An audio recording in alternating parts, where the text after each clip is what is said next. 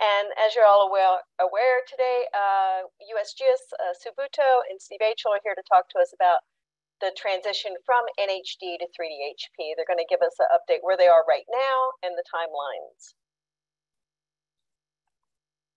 Just a reminder for those of you that may be new to the program, 3DHP for the Nation is a NSGIC USGS cooperative agreement, and we work with both organizations to engage state and local governments, the private sector partners, all towards the derivation of a 3D stream network and hydrologic units using LIDAR and IFSAR in Alaska.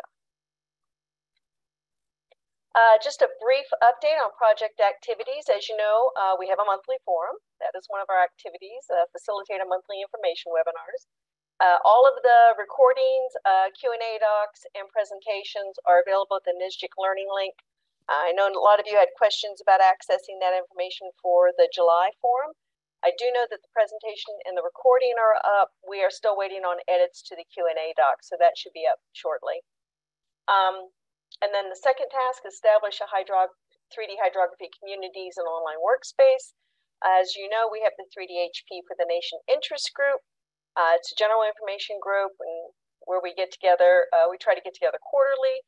The June 15th meeting presentation and recording are posted to the NSGIC Learning link.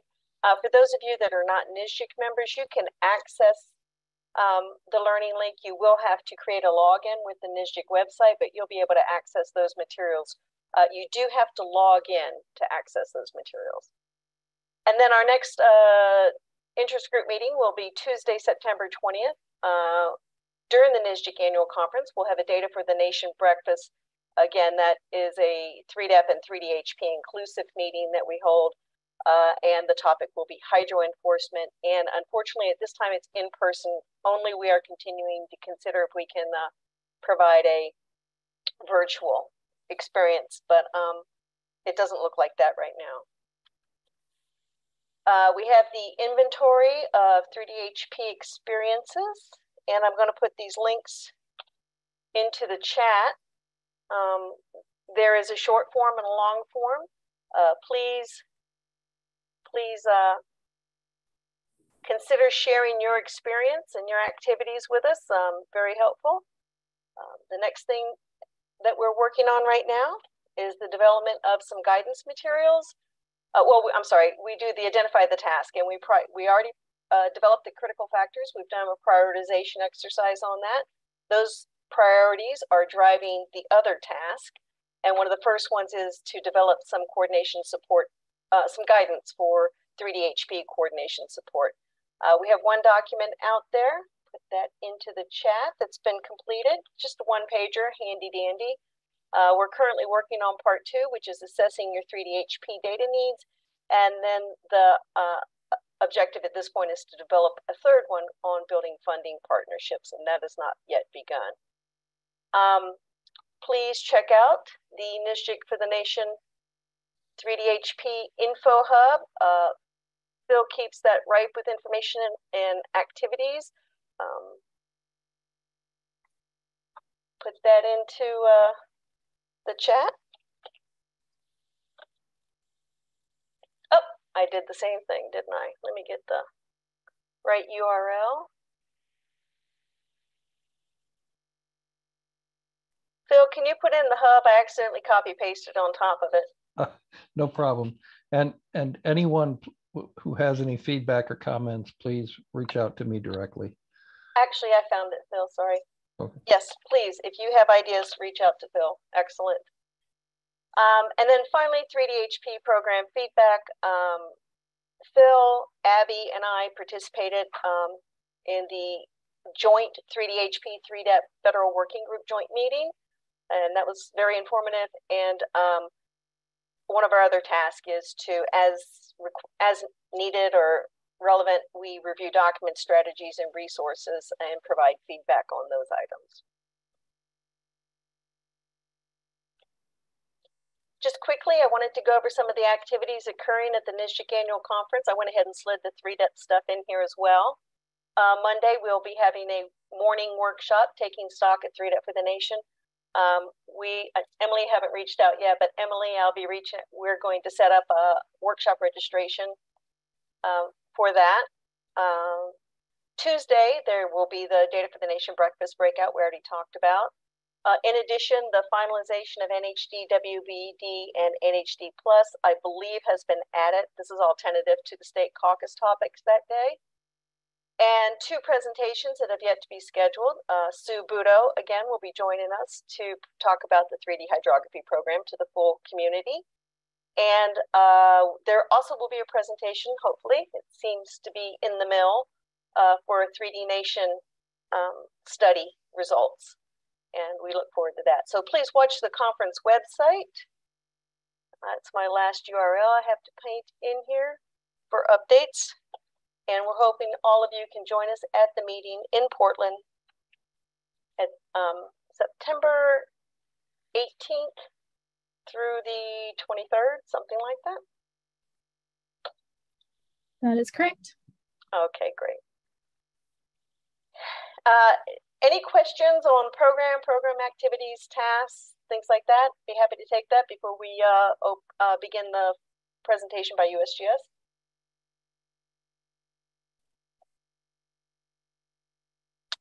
All right, with that said, I would like to introduce Sue Budo, who is the USGS Hydrography Data Acquisition Lead, and Steve Achel, the USGS Hydrography Program Management and Planning Lead.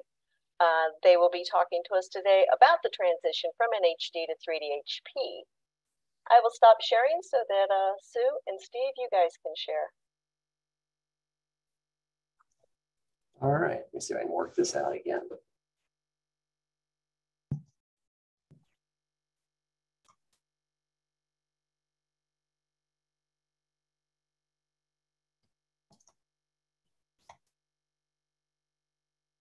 There we go. Are we seeing a presentation?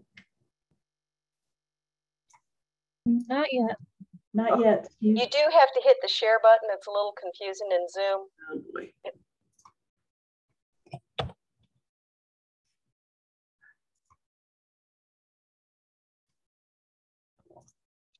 Let me make sure you have privileges, Steve. Mine could be on me. Here, let's try it again. There it is. There it is. All right.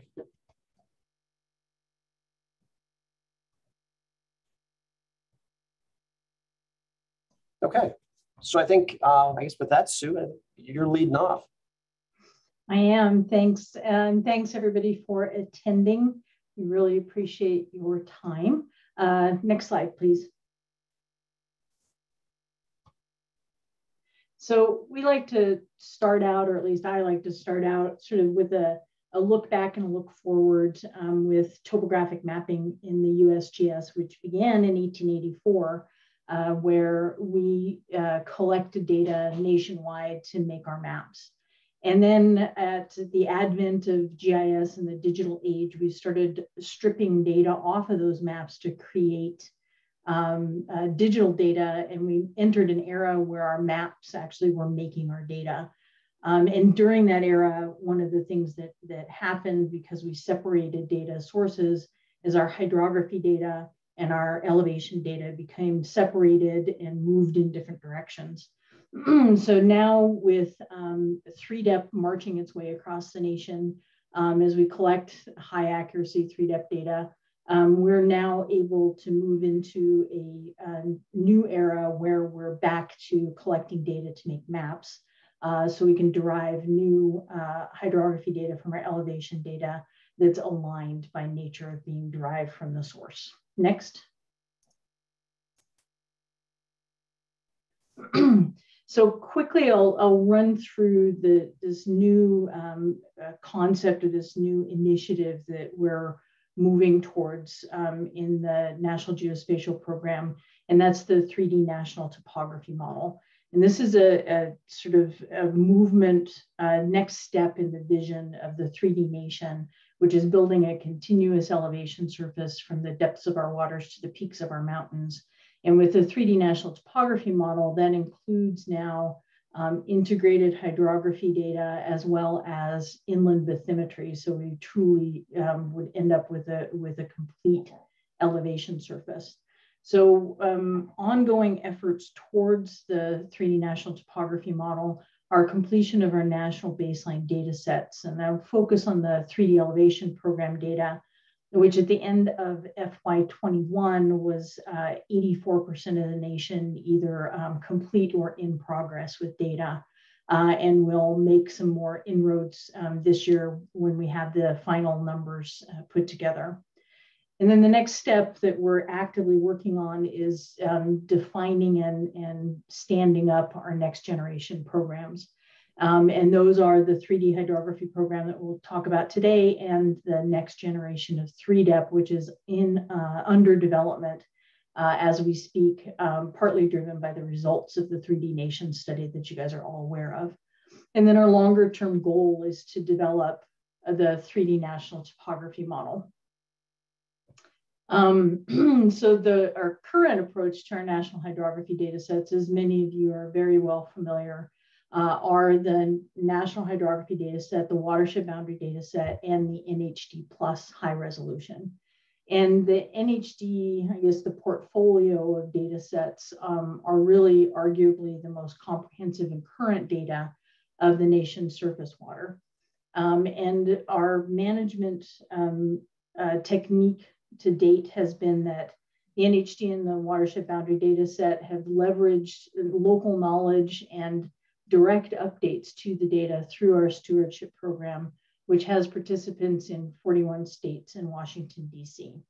But as I mentioned earlier, our data sets our hydrography data does not necessarily align everywhere with our high resolution 3DEP data. And so that is an issue that we're tackling going forward. Next slide. And the 3D hydrography program and hydrography derived from elevation offers a solution to realign our topographic data. So the goal of 3DHP is to acquire, new hydrography that's standardized to align with our 3DEP data, including some other improvements that I think Steve will go more deeply into in his section, which delves deeper into the data itself. The key here too is that the data acquisition processes will follow our 3DEP best practices, including best practices around data acquisition. And I'll talk about that in just a second. But we aren't throwing away what we have with the NHD and the WBD. We want to build on the decades of work that's gone into those data and the concepts that have moved those data into the position that they're in now. Next. So in 2016, we did a study, so we're not sort of just making up the need for these data out of whole cloth. We did a study and we documented over 400 mission critical business uses after surveying or conducting a survey with 23 federal agencies, 50 states, 8 tribal governments, and our national associations. And the study, the HRBS, found that hydrography data are essential to your applications and applications across the nation. And the current data provides an estimated $538 million in annual benefits. But the study also found that a modernized 3D-enabled hydrography program could provide up to over 1 billion annually in benefits. That's if all our user requirements are met. Next. So digging a little harder deeper into the hydrography requirements and benefits study, we came up with 3 scenarios for updating our hydrography data. I'll quickly mention that the third scenario is actually not really feasible for us at the moment. The 3DEP program is based on QL2 or better LiDAR data supporting 1 meter DEMs. Now there's a lot of QL1 and better data across the nation, but not consistently. So we wouldn't be able to do a consistent 0.5 meter DEM across the nation. That may be something that we can do in a future iteration, depending on what the next generation of 3DEP looks like for us. So scenario 1 was keeping the status quo. And in the status quo, the data consistency across the nation would vary by steward. Some states don't have resources to regularly update the data, and some states have a lot of resources to do so. There's a little bit of data inconsistency state by state. And the really major advantage of these of scenario one is it would be the lowest cost and really the lowest risk in a lot of ways, but major needs that were identified in the HRBS would be left unmet. So we looked at scenario two, and we chose that as the most beneficial middle ground scenario, where we would derive new hydrography data from 1 meter 3-depth DEMs to gain consistent nationwide coverage, again, that's aligned with our elevation data. The advantage of this scenario is that it will meet most needs, but a challenge in the scenario is that it will require significant increased investment from USGS and from our partners to achieve. But I will say that the annual benefits are estimated to be, again, a little over $1 billion. Next slide. So one of the keys to the 3DHP and the vision for the 3DHP is supporting the Internet of Water. So there's a lot of water-related data that's collected across the nation from many agencies and entities, but we lack a systematic way to organize and discover it. And so USGS and our federal partners are developing a information infrastructure for federated sharing and discovery of water information in the context of the stream network. So being able to search up and down the stream network to find information from many, many sources in one search. And 3DHP is envisioned to provide the geospatial underpinning for the Internet of Water. So that means that it's key to us that we have the ability to connect and find data on the network. Next slide. So another key and another sort of change in the way we're approaching, or we have in the past approached hydrography data, is that 3DHP will follow 3DEP best practices in data acquisition and data governance. So we are working towards adding 3DHP to our 3DEP broad agency announcement to solicit partnerships to the broad community so the community can invest in updating our hydrography data. For those of you not familiar with the broad agency announcement, it's our vehicle by which we can partner with non-federal entities. And the intent is to contract acquisition of 3DHP data primarily through our USGS geospatial products and services contracts to assure that we end up with a consistent data product nationwide.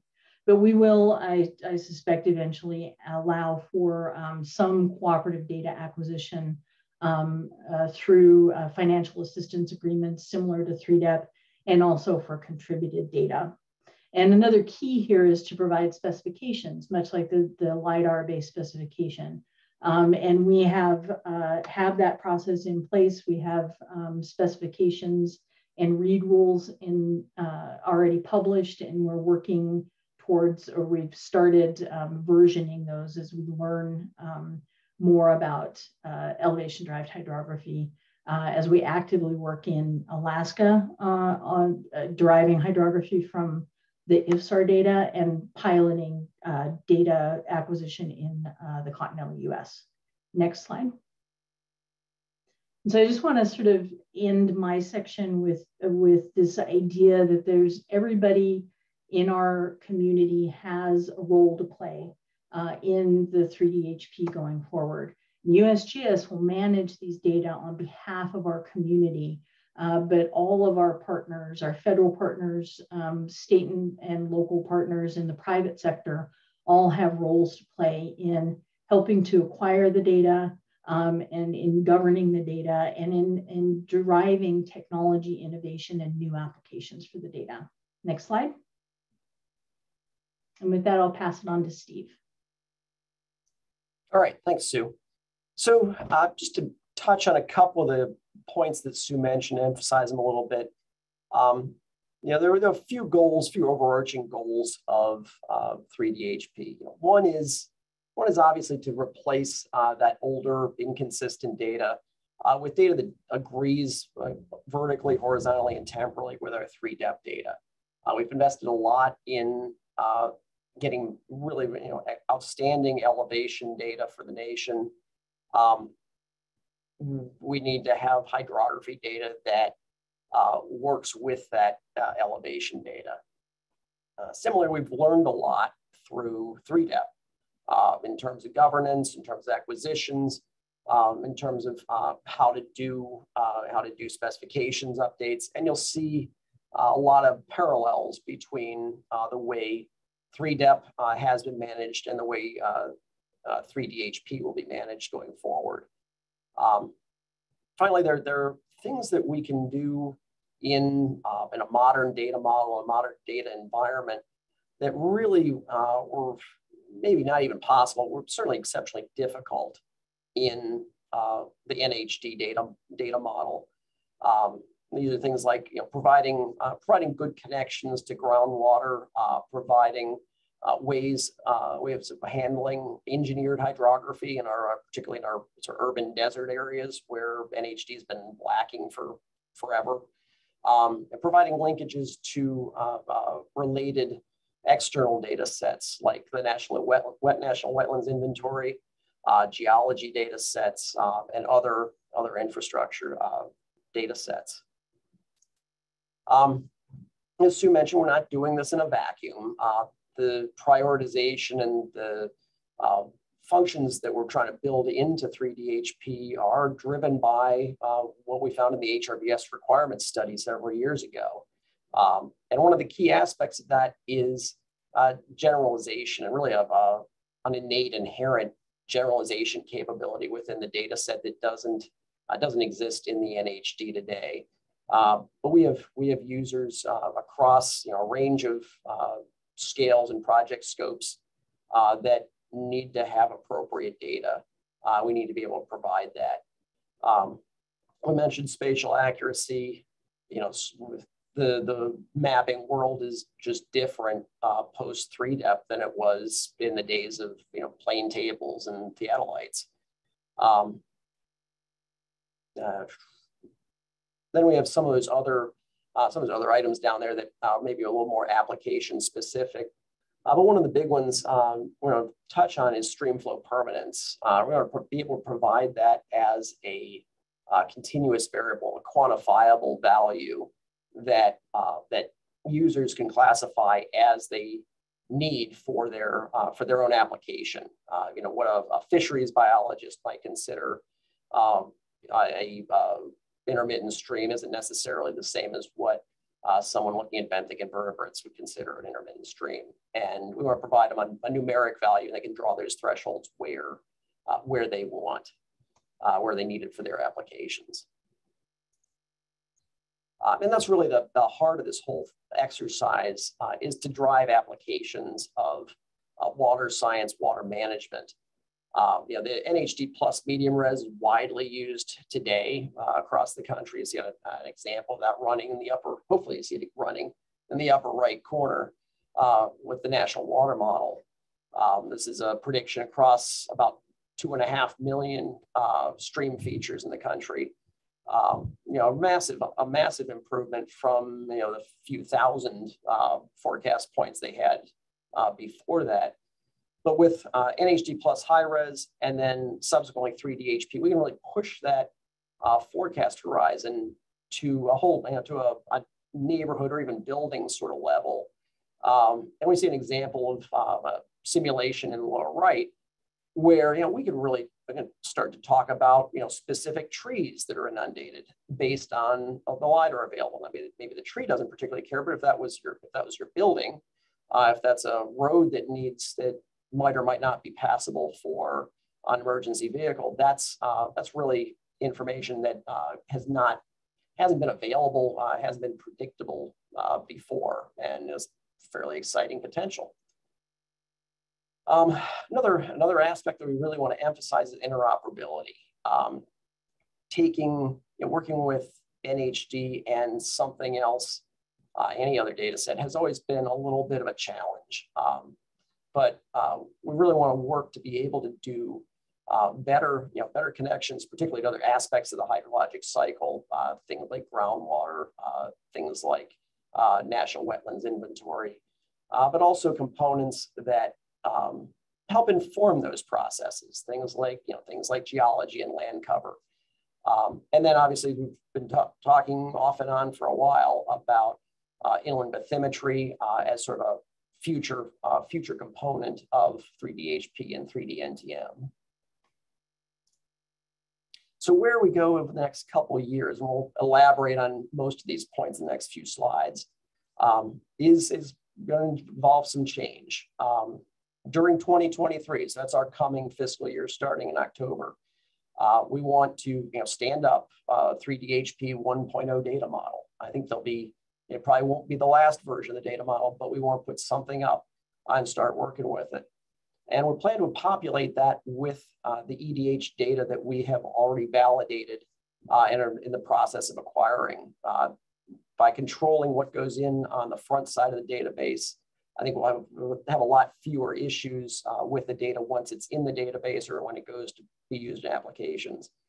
To support that somewhat sparse population of data, we are going to use a pruned version of the NHD to connect these areas of EDH data that have been collected so that, for instance, it's collected in central Pennsylvania, can be routed effectively down to the Chesapeake Bay, even if you don't necessarily have that same level of detail all the way down to the Chesapeake Bay.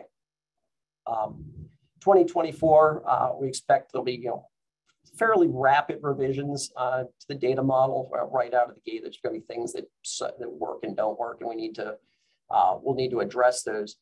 But pretty promptly, we want to release a data service and start providing user and particularly user tools to work against that service. So these are things like hydro addressing, migrating that hydro add capability that we have now with NHD to work against 3DHP. That's the markup functionality that we've developed for NHD to work against 3DHP. That's developing hydrologic unit scheme in 3DHP. And then also working on criteria for including good quality pre-EDH data sets. So a number of states have done work over the years with maybe data that hasn't been specifically to the EDH specifications, but has been to based on imagery or based on LiDAR collections, and is very good quality. And we need to evaluate how to include those data sets within 3DHP, and then what modifications or what improvements, what adjustments might need to be made to make that work. So I mentioned the data model earlier. This is going to be a fairly large departure from where we've been with NHD. The new data model for 3DHP will be based on OGC's high features conceptual model. And this is really, in a lot of ways, this is a catchment or watershed view of hydrologic systems rather than a stream channel specific view that we've had in the NHD for forever. But the idea here is to provide again, better linkages to the hydrologic reality and maybe less concern about how people have built things around or in the water. Many of those things might have been represented in cartographic maps. Moving this direction, obviously, an open data standard, international data standard, and this promotes interoperability with our partners at NOAA and the National Water Model, EPA, with other parts of USGS, and with Canada. We have fairly regular coordination with Canada to talk about their development of data model on the same structure, and talk about how those will interface and hopefully be easier to reconcile across the border. Again, this high features concept really supports multi-scale data natively in a manner that's roughly similar to the way WBD hydrologic units nest. And so it makes it much easier to assign attributes across right, from a smaller feature to a larger, more generalized feature. And also, we're also going to simplify the data model fairly dramatically in terms of the features that are actually carried within it. Right now, we carry about 175 distinct F codes within the NHD data model. And that really is a challenge in a lot of ways. That data model, again, if anything was kind of waterish or watery, it found a place from the topo map, it found a place in the NHD. And that includes a lot of different things that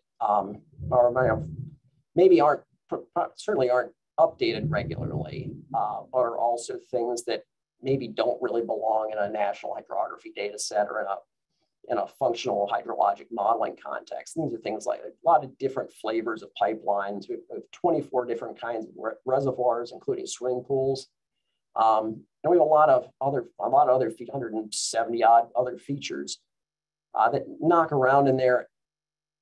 It creates a lot of burden for developing and maintaining the tools that manipulate the data.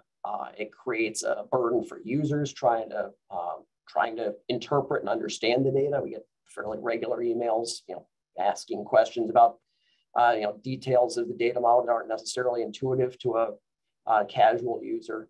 And so 3DHP is going to go with a much simpler data structure, data model. And on the right here, we have what we currently have in NHD, all 170 different F codes.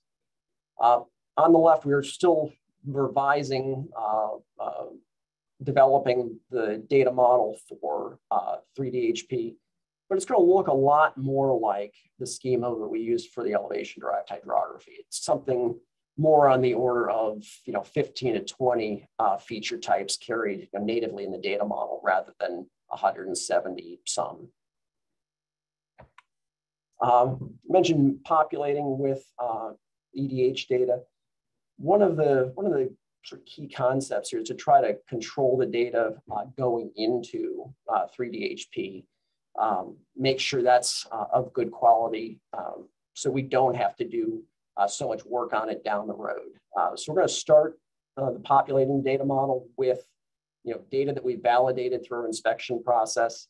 And this will provide actually provide a lot of data in Alaska and some data in CONUS to demonstrate the concepts.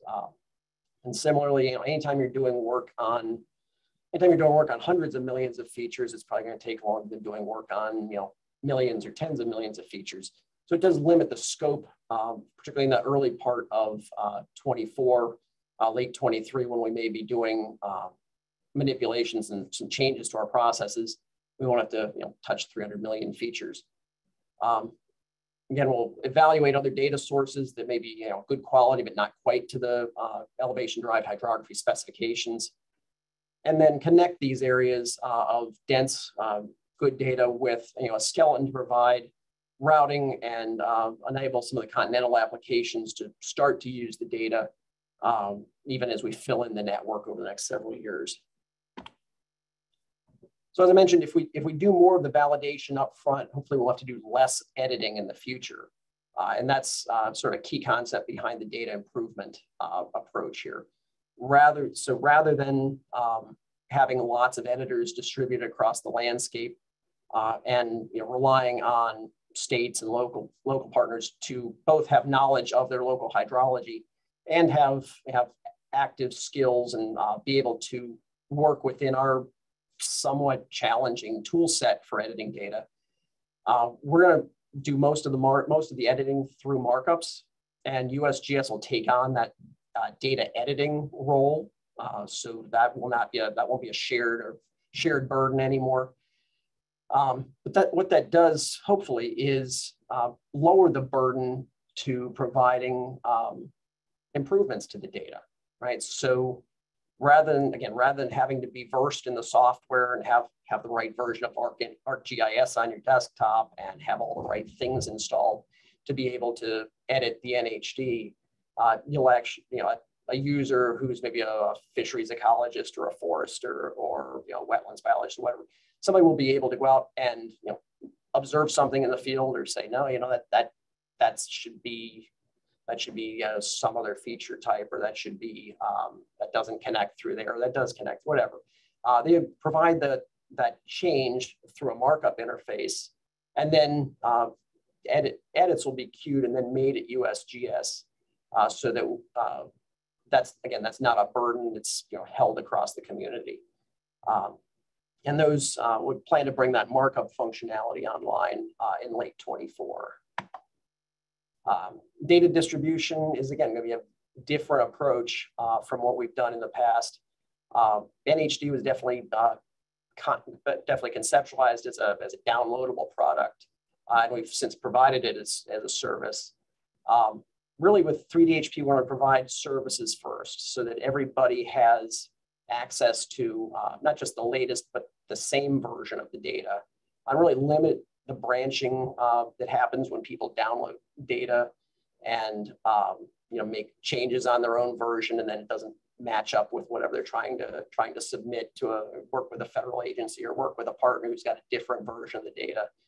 We want to be able to use a common set of data for all these applications, like the Internet of Water, where we really need to be working on the same road network, not a different road network, right?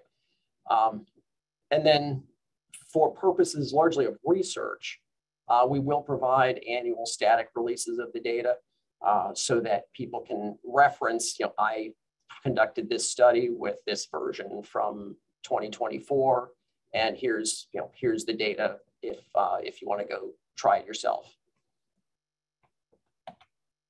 So in terms of implementation and moving forward, much of the governance, again, mirrors what's being done, what's been done for 3DEP, and those functions are being stood up and will run for the foreseeable future. We've been working on pilots for a number of years to collect data, and we're operationally collecting data to that EVH standard in Alaska now, and hope to move that to CONUS. In CONUS, the NHD plus high res is sort of subject to resource availability. So there may be updates in 2023 to NHD plus high res, but it's going to be a lower priority than meeting our GPRA goal, which involves new production in Alaska, and then transitioning into 3DHP production in 24. So that's an area of change. Sue talked a lot about the acquisition and specifications components. And then we are putting together the data model and the operations plan, with really an internal plan on how data moves through our network and internally to the NGTOC. And then developing the data production and management systems. It's going to be an ongoing task that goes for quite a while. Okay, and then over the next couple years, there's going to be a transition period where we need to scale back what we've been doing with NHD, WBD, and NHD plus high res to make room for 3DHP. And so some of the changes that are on the horizon here, we will continue to accept queued markups for NHD and WBD. But at this point, those markups need to be in by November 30th to get implemented. Beyond that, it's going to be subject to resource availability. We're going to phase out state steward editing during the first quarter of FY23. And so, this is new editor training, this is job checkouts, and this is access to the database for states. Similarly, we'll have a phase out to WBD, but frankly, because the tools for WBD are less complex and less entwined than the tools for NHD, that window's a little longer, out to June 30th of next year.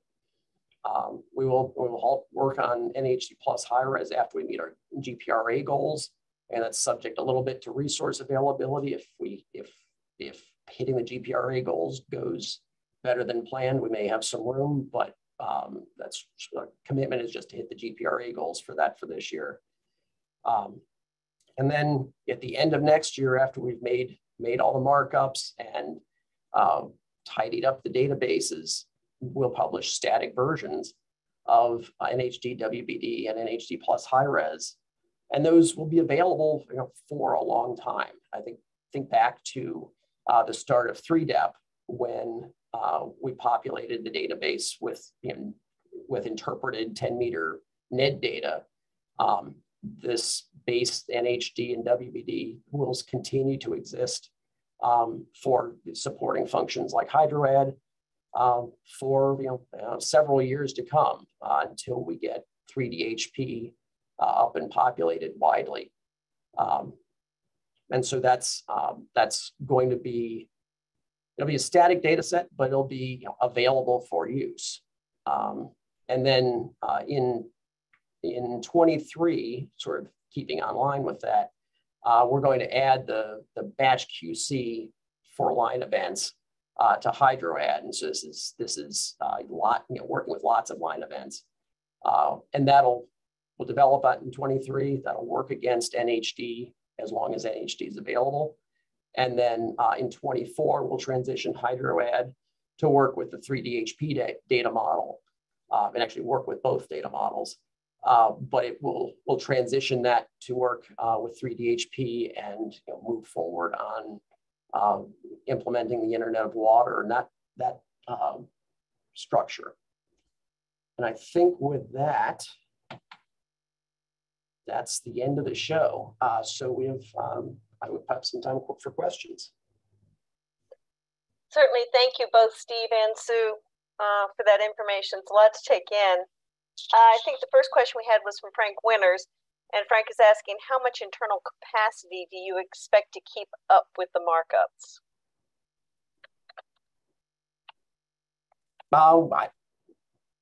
You're looking for an FTE count. I mean, we think we have internal capacity to keep up with the markups. I guess if somebody dumped millions of them on us, then we might have to reevaluate that. But we think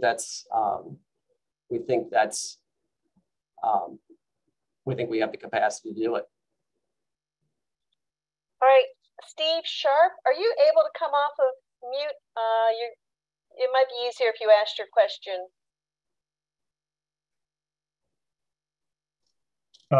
Sure. Can you hear me? Yes, thank you, Steve. Yeah, so I guess I could, my question was, you touched on some of the challenges of the current NHD program in terms of the capacity of stewards, some that may have more capacity than others to update and maintain NHD. And you mentioned I think your strategy is to get away from that approach and use markups and have centralized editing instead. My question is, how do you, given that the goal of the 3DHP is to have synchronization between the hydrography and the elevation model, what's your strategy for ensuring synchronization over time as streams meander? Well, a key component of the strategy is not to just do it once and let it sit for 40 or 50 years, as has happened in a number of places where you talk about moldy stream data. Eventually, right now we're just getting the hydrography program going, but eventually, sort of within the 3D NTM concept, I think we'd expect to see these move much more closely together as new LiDAR is collected either on a regular cycle or in response to an event. We might see hydrography, updated, off of that updated elevation data set. So I think a lot of it will depend on the underlying, on the update of the underlying elevation data. But I think we're conceptualizing this as an ongoing sort of rolling program. Sue, do you want to jump in on that? And no, I think you covered it. I will say that it's to be determined, but one of the things that 3DHP is looking at as they explore options for next generation 3DHP is there a changed base way of triggering a new elevation acquisition? And I don't know what the outcomes will be of that, but I think that would be useful in the idea of, there's changes in the hydrography, which we know there are, that those can be captured maybe more quickly than they certainly would be otherwise. So TBD, but it's one thing to keep in mind. All right, Jeff Langella asks, can you expand on pruned NHD? The state of New York has performed tens of thousands of pond additions that do not meet the new specs for 3DHP, including lakes, ponds that are under 2 acres and don't contain Z vertices. Will these ponds be removed from 3DHP? Well, so that touches 2 separate pieces. That pruned network is just sort of the main stem skeleton that we need to put into to route from areas of improved data to areas to the oceans. So they probably would not exist in the pruned data set. However, if you have if you've made if you have areas of good quality data that that you've delineated from imagery, for example, or from other sources, that data can be we can look at migrating that data into 3DHP. That's part of that sort of second phase that I talked about. The other component of that is that obviously if these edits will continue to live on in the NHD for the foreseeable future, and so that's they'll be accessible and available through NHD for at least several years to come.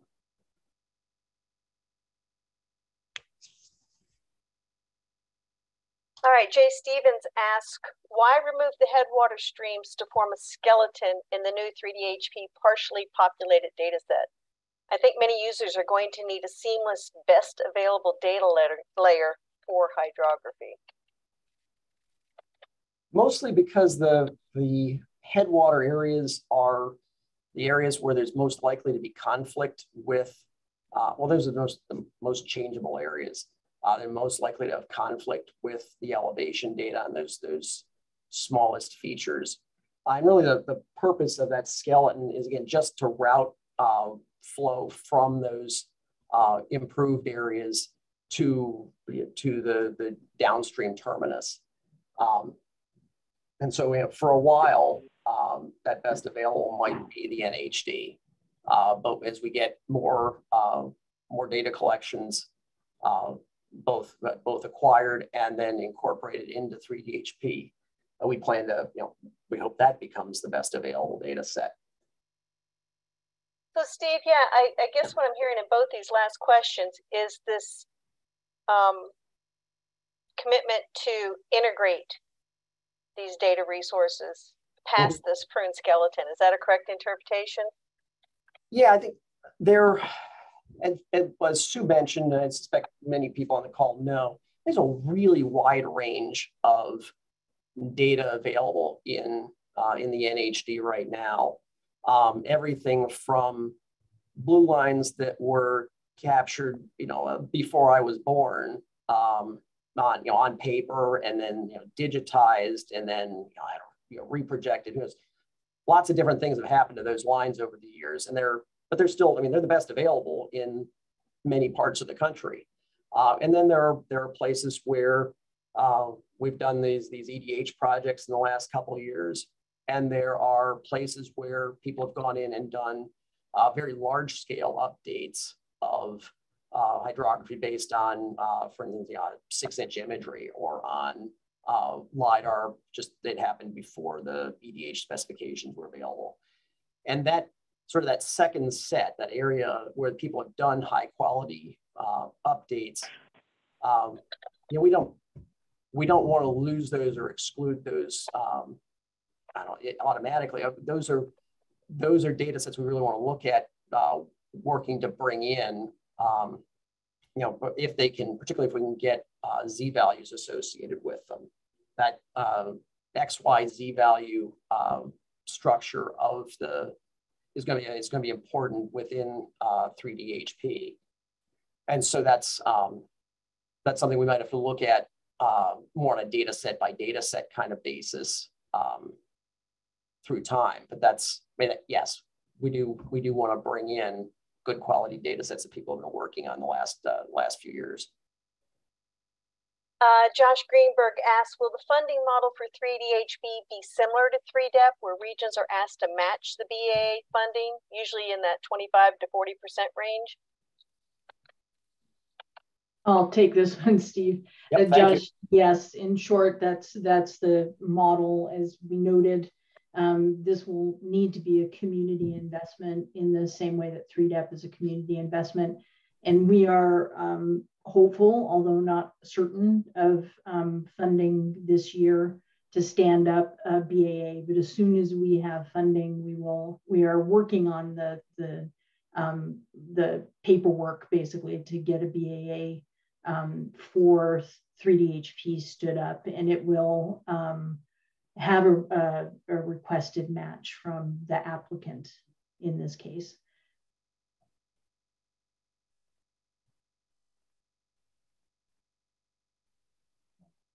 Jones Ostman asks, where does Alaska fit into the timeline you present? Well, that's kind of a good news, bad news story for Alaska. Obviously, we're doing a lot of improvements in Alaska, and Alaska will have some of the first 3DHP data sets because we've been doing those elevation-derived hydrography projects up there for the last several years. The bad news side of it is we'll be collecting data in Alaska for many years to come. I don't recall exactly, I forget what the horizon our Alaska mapping manager, Tracy Fuller, laid out, but it's something like 8 more years, I think, to get through collection in Alaska. So you might be both the first and one of the last gates to watersheds to get added to the 3DHP. But we're happy to have a lot of data ready to bring online in Alaska. And at least be at the front end. All right, I'll let you interpret this one from Eric Jesperson. Is this approach attracting interest? Would you like that, or would you like me to do that, Sue? I can take that. Eric, yes, it is attracting interest, and we're talking to our federal partners through our governance group, the 3DHP working group. And we certainly have interest, particularly from NRCS, as you may well know, in Pennsylvania, and also some pretty well stated interest from FEMA to understand how 3DHP will help with their next generation of flood modeling that they're working on. And EPA is also interested, and we have a great collaboration with the USGS Water Mission Area. They're supporting some of the work that Steve et al. Have been doing on the data model. So long way of saying, yes, there's interest from additional federal partners, and we hope to, over the long term, again, similar to 3DEP, leverage additional federal funding to boost the data acquisition as we start to build momentum on the program. Frank Winters asks, will edits we are making now in NHD be orphaned? Many of the NHD improvements are smaller water body names, I think similar to what Jeff was asking earlier. No, yeah, those, if you're making edits in NHD, they will be reflected in that final version that's published. Well, they'll be reflected shortly after they're made, and then they'll be present in that static version we publish at the end of next fiscal year. So that's, I mean, they're not orphaned, they're there. And then we can talk about whether we can evaluate whether those areas are what might need to happen to them to bring them in with Z values, or to bring them in as provisional data into 3DHP. Josh Greenberg says, Washington State is not able to put a lock on hydro improvements in connecting our event data. Can you provide any interim support or data model that we could use until 3DHP is up and running? Well, there's sort of two sides to that question, I suppose. In terms of connecting our event data, that again, NHD and the HydroAd tools and HydroLink too, for that matter, will continue to run and be available for the foreseeable future. So the addressing component against the network will be there. What we're going to lose is some window of updating that network, and so in that interim, I don't really have a great answer for areas that need to be areas where you need to add a feature, for example, that isn't on the network, and that's an area of challenge here. We don't see how that.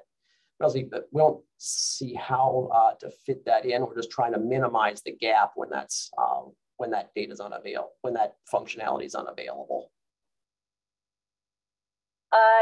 Dustin Whitwer asked, we've experienced significant challenges in utilizing IFSAR to make EDH reflect reality in the large, dense forest of coastal Alaska. Ground and canopy separation from IFSAR has been problematic. What solutions do you suggest for this area to ensure the data reflects reality? Yeah, no, there are definitely places, and maybe particularly in Alaska, where we're going to run into challenges. And there's one of the concepts we're working with is data that that meets specifications with a variance.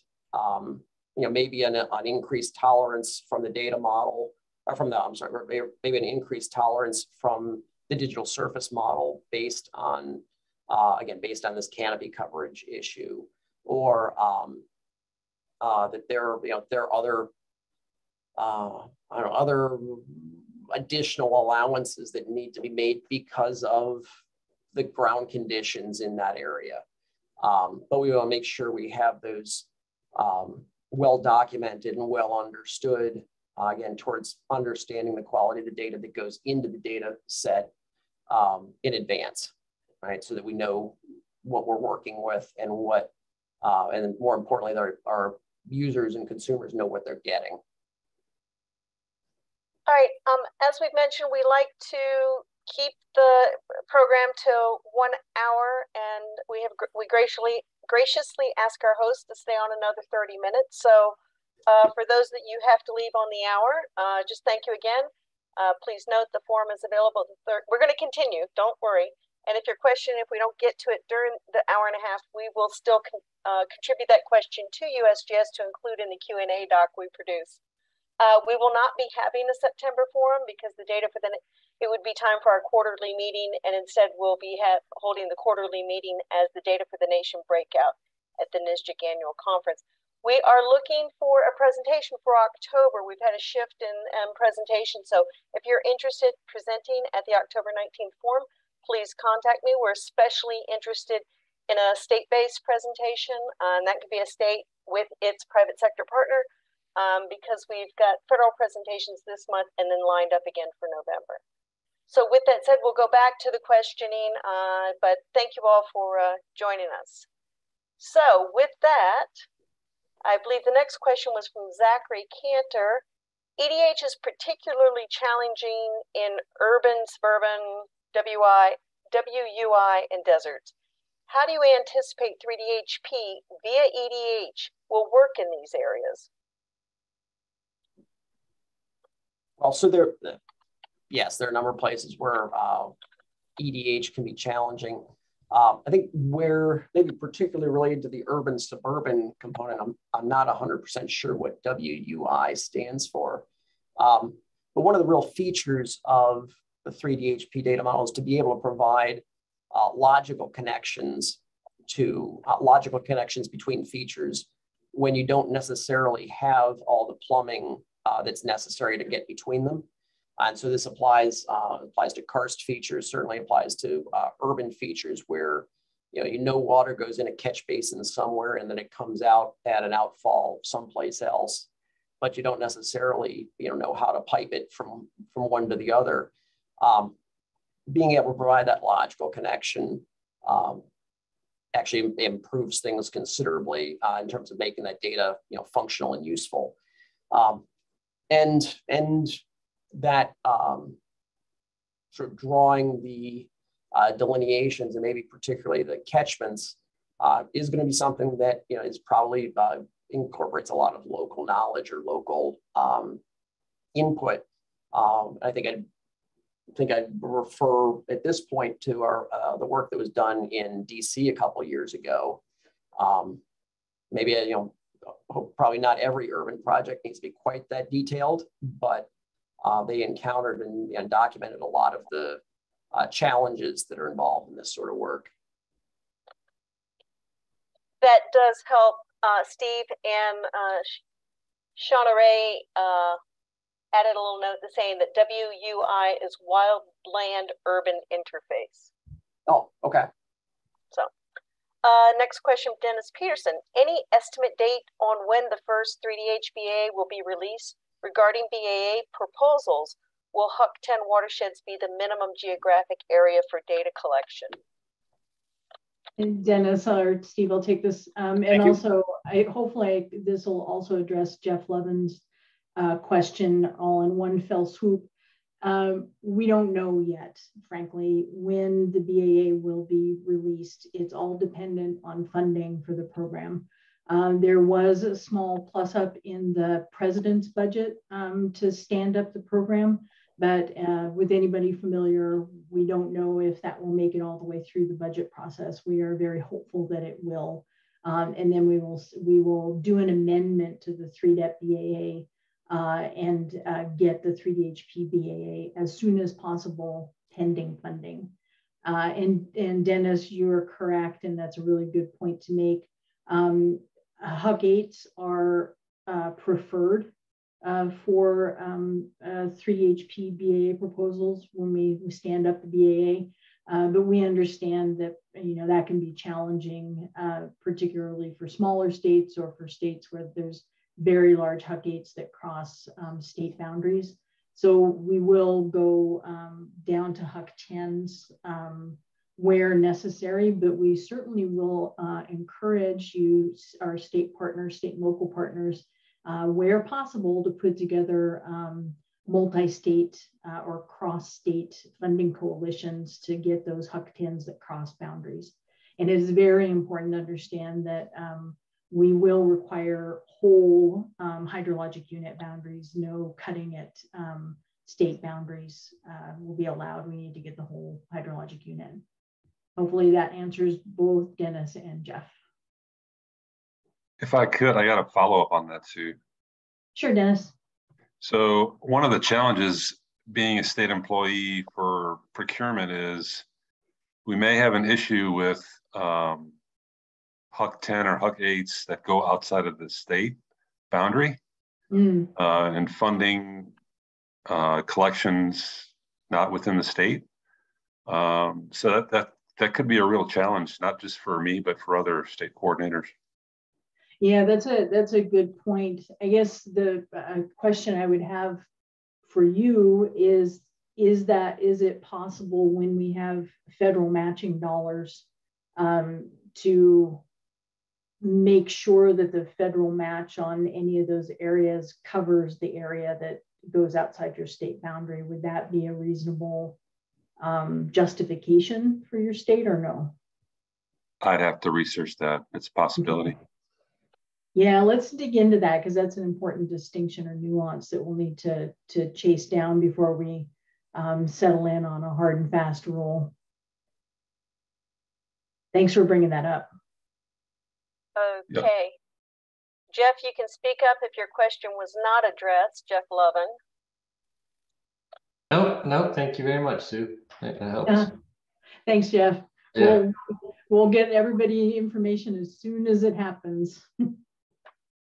Great. somehow cut off Jim G's question. Trying to go back. Oh, here. For us state people, what will be the expectation? Okay, for partnerships with 3DHP, will collection of culvert locations be included in partnership programs and partnership funding?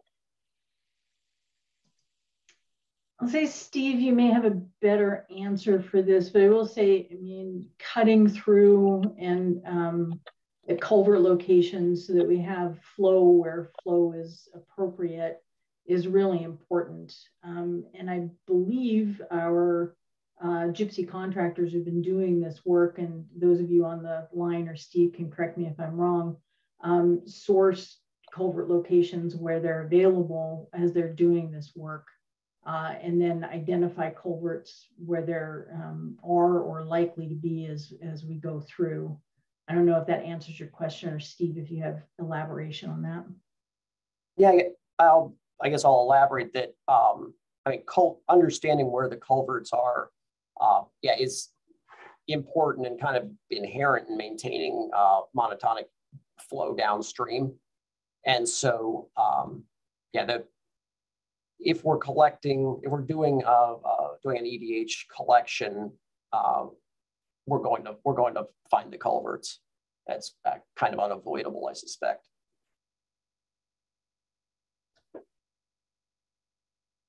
And right. Jim, oh, sorry, Linda, I don't know go if you ahead. addressed the first part of your question, so I don't know if you need to come off mute and elaborate on what you mean by what will be the expectation for partnerships.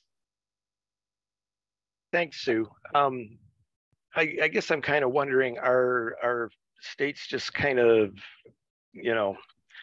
expected to send money, or are there other things we can do? And I was sort of thinking the culvert thing in particular, because it takes, if you're doing a field survey with those things, it takes so long to collect them that it could be a multi-year process sometimes to even get a first cut on those. So I'm just kind of wondering, how we should sort of be thinking of how we're going as a state, how we're going to be interacting in this process. Yeah, I got it. I'll say for the BAA process, I think will states be expected to send money is sort of at the moment how we envision it. It's difficult to take in-kind sort of contributions to these kinds of projects. And so those are especially in the early days, I think we need to rule out in-kind work, particularly for gypsy projects. So yeah, but of course, we need your knowledge and network and expertise to make this successful. Okay. Yeah, you sniffed out that in-kind thing. That's where I was getting at. I spent enough time on 3DHP. I can feel it coming, Jim. Mm-hmm. Thanks. All right, Jeff Langella asks, will stewards be able to bulk upload water body improvements and additions through the 3DHP markup? New York State is currently focusing on reviewing existing water bodies and adding LiDAR-derived water bodies. It would be good if we could still make these improvements and maybe not focus on the smaller water bodies we've been adding in recent years.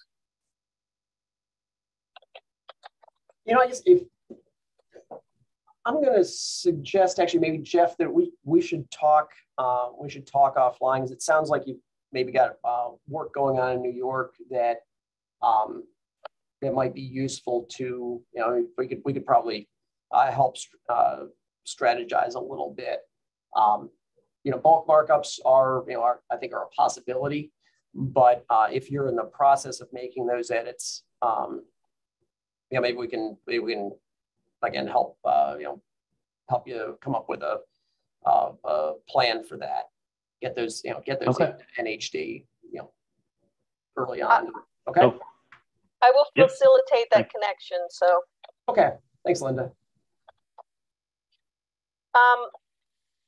Next question from Eric. Should we expect the first BAA to include I'm sorry, Eric Jesperson, not just Eric. Should we expect the first BAA to include 3DHP late summer 2023? Any linkage between the applications for 3DEP and 3DHP, or would they be separately resourced? And Sue, I believe you touched on this, but if you could elaborate. Yeah, thanks. And, you know, again, timing, we don't know. Late summer, frankly, would be too late because there's time to get agreements in place and contracting. So hopefully we have a federal budget that includes a plus up for this work soon enough that we can move into a BAA with time to put together some projects. At the moment, we don't envision a direct linkage between applications. So the 3DHP will be a separate application. But for those of you familiar with 3DEP, you will see that they will look very similar, because why reinvent the wheel that's already been invented? But they won't be linked, not at least at the moment.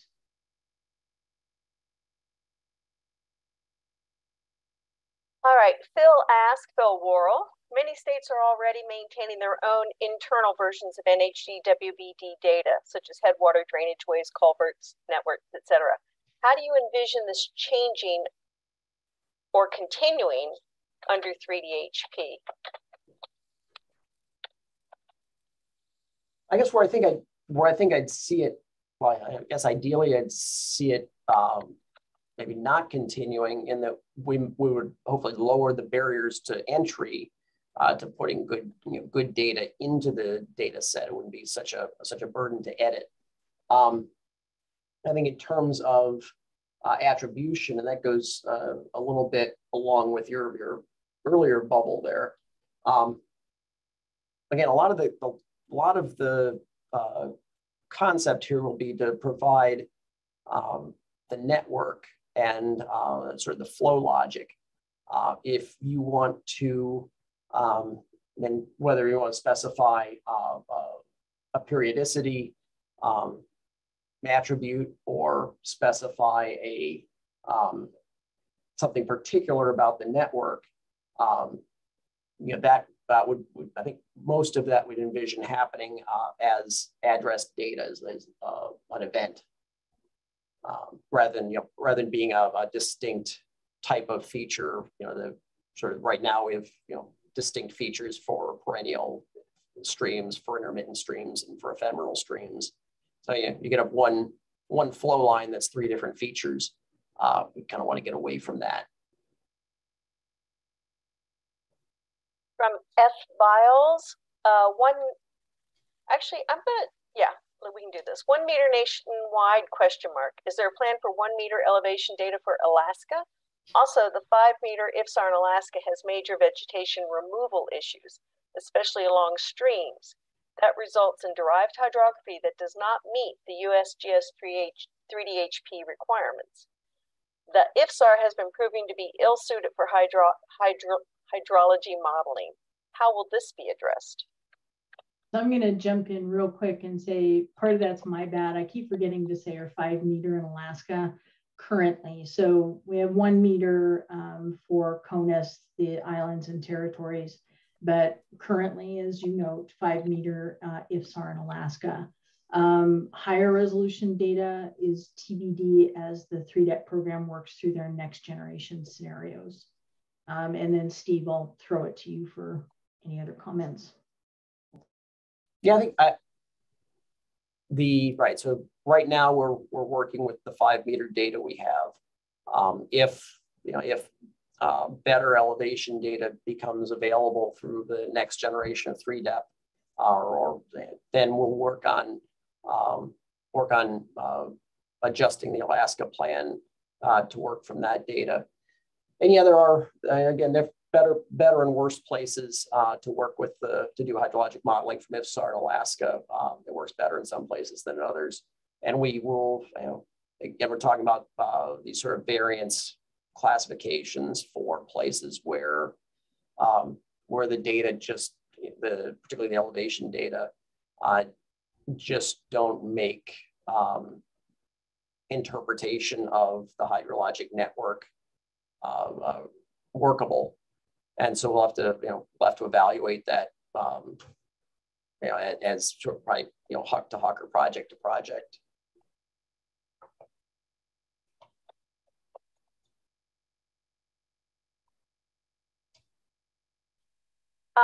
Phil asked again, and you may have already addressed this with the concept of features versus attributes. Phil asked if stream periodicity would be an internal attribute of 3DHP or convert it to an external hydro address feature attribute.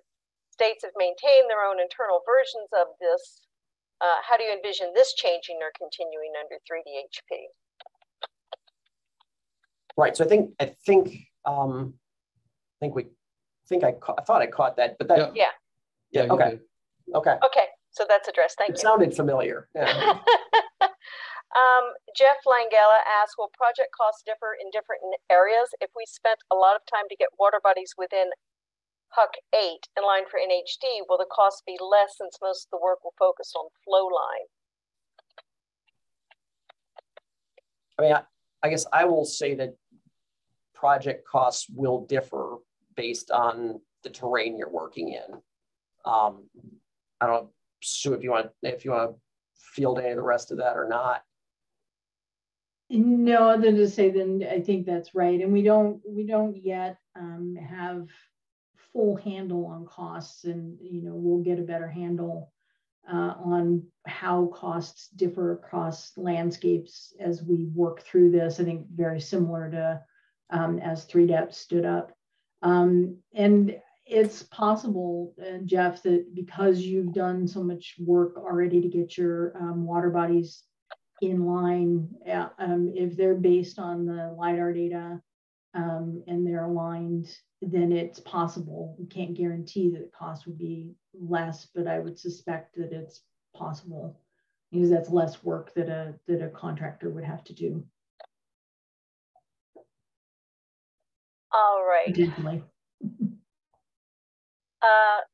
Steve Sharp asks, discontinuing maintenance of NHD in the near term, Q1 of 2023, could be problematic for engaged stewards, such as Washington, given that 3DHP is really only conceptual at this time.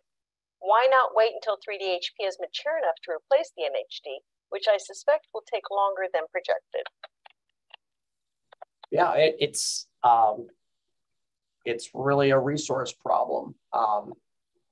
If we could run both in parallel, we would. But when we started looking at what we needed to make 3DHP happen and try to minimize the likelihood that it would take longer than projected, we needed to shift resources, and particularly the data management resources and the developer resources that maintain the tools and the database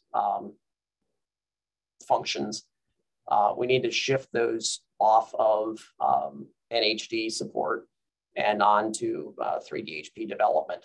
So it's not, we realize it's not an ideal situation, but it's where we are based on the resources we have.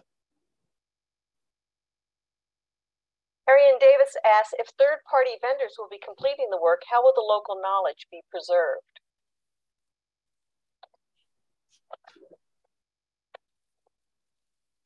Do you want that, or you want me to take that, Sue? Well, I will take a stab at it. Okay. I think that in the first, when we're in a partnership with local folks and other federal partners, et cetera, that's what it is as a partnership. And as the gypsy contractors in this case move through the data, there's opportunities as we validate the data to ask you questions about where you may know information. And then, sort of post facto, the idea that you can also go in and look at the data and make suggested changes for USGS to edit through the markup tool is a primary way that your local knowledge would be brought to bear on the data set. And Steve, did you have anything? No, I think that covers it. I think consultation during validation, and then work through the markup tool is, yeah, I think that's it. So following on that, is that something that state and local partners should consider and develop, or is that part of the GIPSY contract, or is there something special state and local partners can do to ensure that integration in the development process?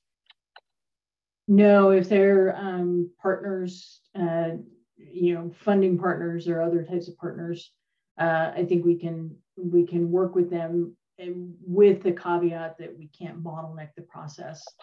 And if there's chance to look at the data afterwards, if necessary, then markup would be the way to go.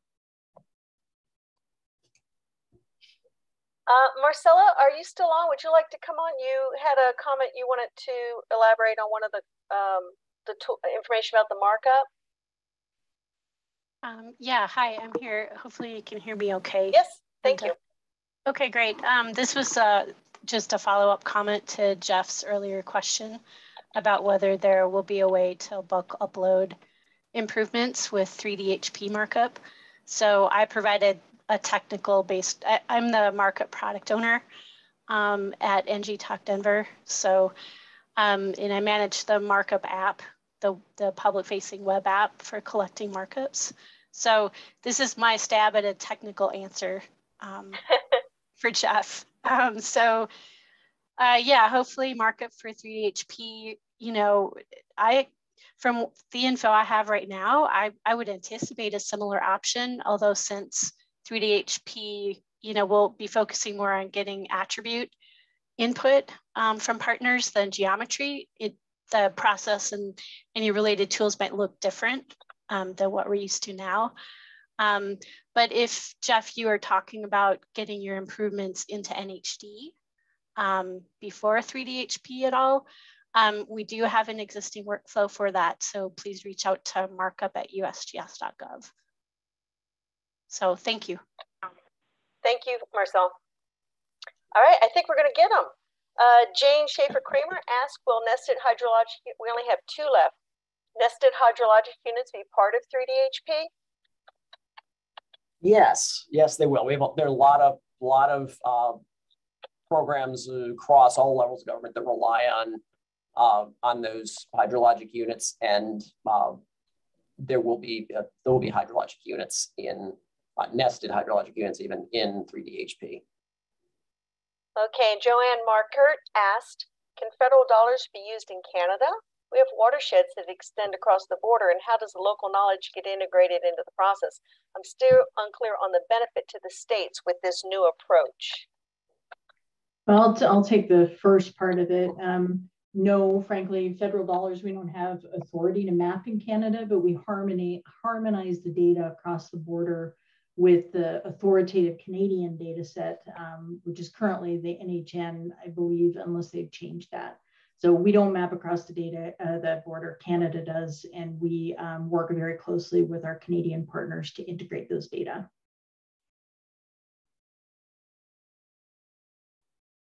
And then I guess I'm the benefit to the states with the approach. I think, the benefits have been documented in our hydrography requirements and benefits study. And, the alignment of the data with the elevation data and spatial accuracy were a couple of the most important benefits that the respondents to that study indicated was necessary for their applications, to support their applications. So I think there's, benefits to the states that, we might need to dig out to discuss with you. And Steve, I don't know, do you have any other? Yeah, I guess I'll on the Canadian item, as she's entirely correct, but one of the attributes, or one of the benefits I mentioned was that Canada is approaching this in a similar way. We're coordinating with them regularly. So it's maybe a pipe dream at this point, but I think there's a very real possibility we get much more regular and seamless harmonization with Canada in the future when they're similarly on a high features based data model. And